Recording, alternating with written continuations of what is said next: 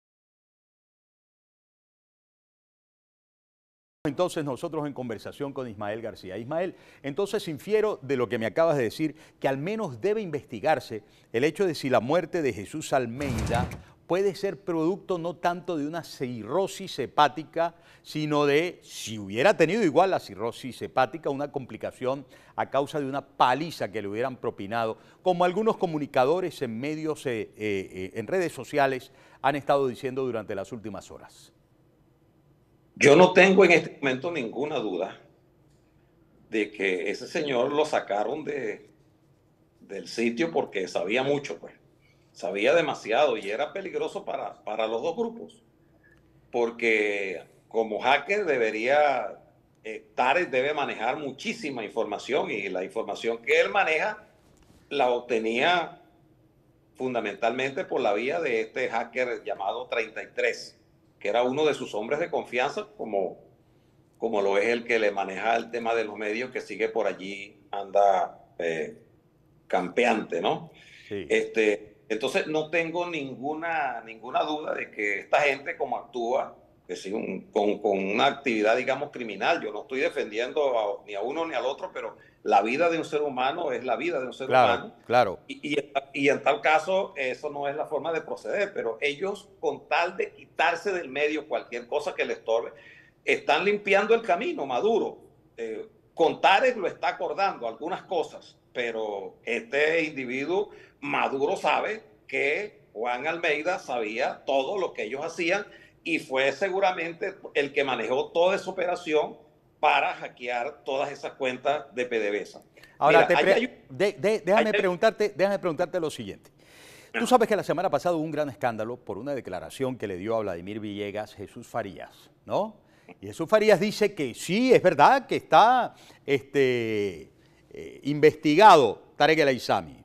Y cuando Vladimir le insistía en el por qué la Asamblea Nacional de la cual él forma parte, Jesús Farías, no había procedido a interpelaciones y cosas por el estilo, él dijo, no, es que ya la responsabilidad política fue hallada al punto que fue separado de su cargo de ministro de Petróleo, cargo que ostentaba durante los últimos meses, porque ya Tellechea era presidente de Petróleos de Venezuela. Y yo recordaba que eso era mentira, porque en dado caso, él anunció supuestamente a través de sus redes sociales que renunciaba para colaborar en la investigación. ¿Qué ha pasado? ¿Qué hay de nuevo sobre la situación real, sobre la implicación real, sobre la ubicación real de Tarek El Aissami, según tú puedas conocer? La ubicación real de Tarek El Aissami es en Fuerte, en una quinta donde él vivió siempre y está custodiado allí. Y la custodia está bajo las órdenes de el jefe de la Casa Militar, Dala, el general Dala.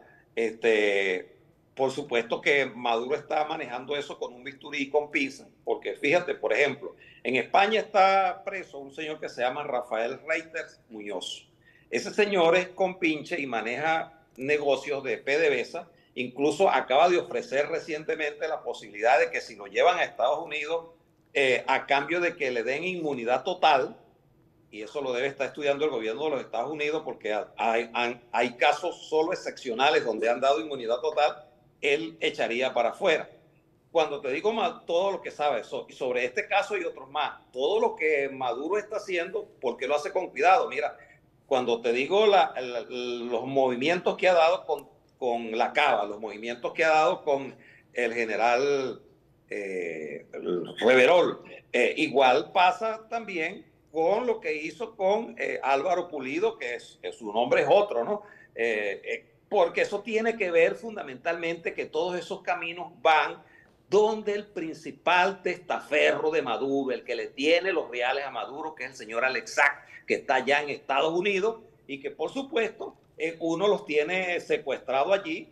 A ese no es que sabe mucho, sabe mucho, mejor dicho, pero en tal caso para Maduro no es el mismo caso de Juan Almeida, que Juan Almeida sabe más, Juan Almeida sabe todo, y lo que sabe Juan Almeida lo sabe Tarek. Así es que con Tarek sigue teniendo Maduro una papa caliente en sus manos, y no sé cómo ni de qué manera lo va a resolver, pero porque ya Diosdado no le significa ningún apoyo en la sociedad, ni siquiera chavista a Maduro. Los Rodríguez, los hermanitos Rodríguez tampoco le significan absolutamente nada. En cambio, el caso de la Cava y de otros factores, gobernadores que están relacionados y que fueron beneficiados también por Tarek, altos funcionarios, algunos de ellos todavía no han sido tocados.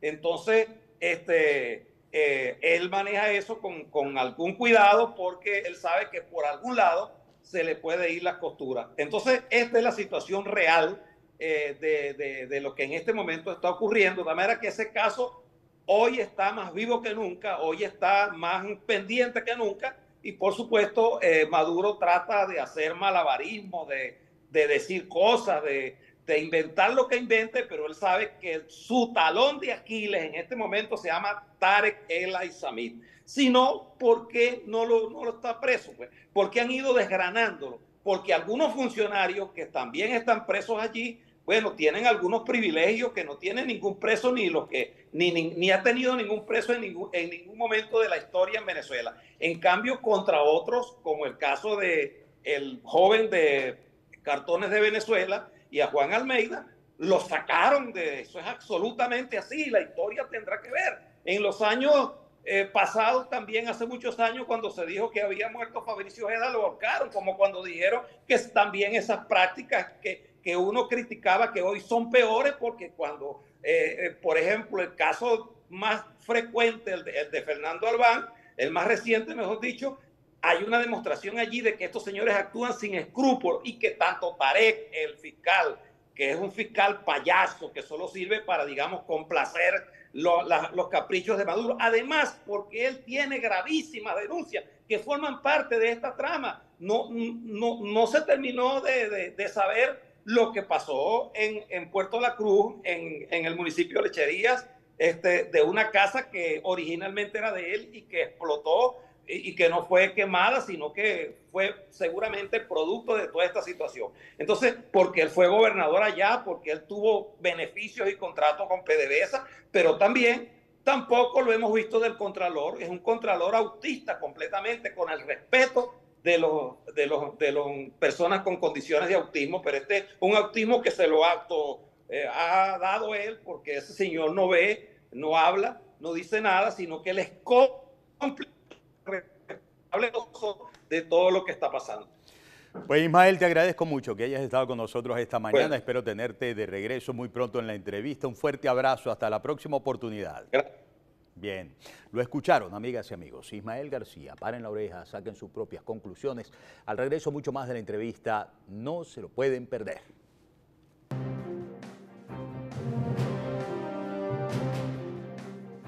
La entrevista.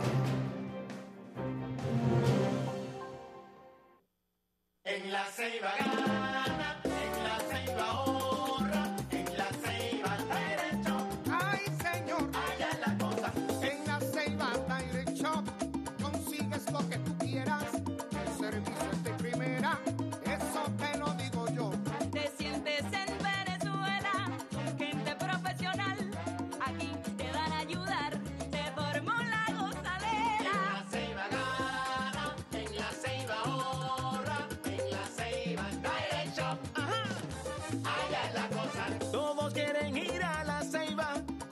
atención especial, la gente va a disfrutar porque consigue de todo. Te invito para que vengas, yo sé que te va a gustar. Le das cariño a tu carro y a ti un ahorro familiar. En la Ceiba gana, en la Ceiba ahorra, en la Ceiba Direct Shop. Allá es la cosa.